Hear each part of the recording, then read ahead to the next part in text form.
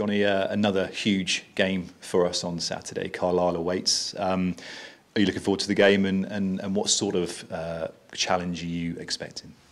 Yeah, I think it'll be a real challenge. They've shown this season that they probably deserve to be where they are. They're second in the table, so they've been doing really well. We've come off the back of 3 unbeaten, two really good wins and a really good point against Orient. I thought Orient were probably the best team we've played. I thought they were a very good side, very well set up, and had some really good players and a very good squad. So to come away with a point there, with a squad that was a bit depleted, a lot of lads coming into the side, I thought we stood up to the challenge really well and got a well-deserved point in the end. And Carlisle's going to be similar. They're going to be a good side, so we have to respect them, but we believe in ourselves to get the 3 points, especially at home. And these are sort of games, as a player, you really want to play, and you want to play against the sides that are top, that are second, that are third, and really test yourselves. Yeah, I think as a side, since I've been here, we've always done quite well against the top teams. The ones where people don't really expect us to, they kind of write us off in a way, and don't expect us to win. We usually do quite well, so we have to maintain that and keep delivering that until the end of the seasons, because we're playing a lot of teams that are up and above us, so there's opportunities for us to gain points back on them and gain some ground back into the playoffs. So it's in our hands in a way, because we've got all them teams to play. And obviously with a relatively young squad here, as one of the more experienced members, do you sort of speak to the younger lads and say, look, this is a huge game for us, and maybe we can approach the game in this way? Do you sort of speak to the lads and G them up in any way? Yeah, I try and be myself, quite calm, and treat every game the same, really. You don't want the younger ones to get nervous or feel more pressure in the bigger games, but it's 3 points at the end of the day, and we have to win as many games as we can until the end of the season and see where we finish. But I think the young lads need to play with no fear.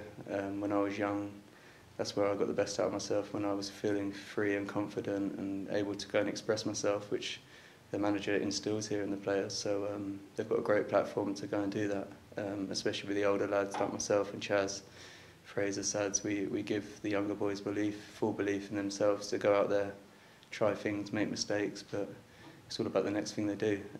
We're all human, we're all going to make mistakes, but if they can go and play without fear and express themselves, it will only help us as a team.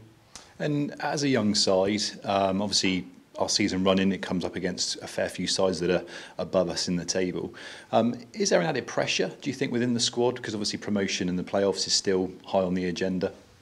Yeah, you could say there's always a pressure. I think a team like Swindon shouldn't probably be in League Two, so I think there's always a pressure to play for Swindon in this division, to get results and give the fans stuff to cheer about. So I think there's always a pressure to do that. But I think we've still got a great opportunity to go and achieve something.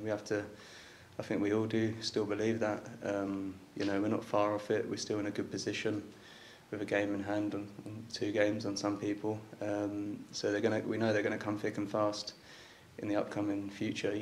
The season will be over in a flash, so we need to do everything right on and off the pitch, gain as many points as we can, and make sure we prepare off the pitch for the quick turnaround, because there's loads of games coming up, especially in April. So if we can keep as many players fit as we can and give our all, that's all we can ask for, I guess.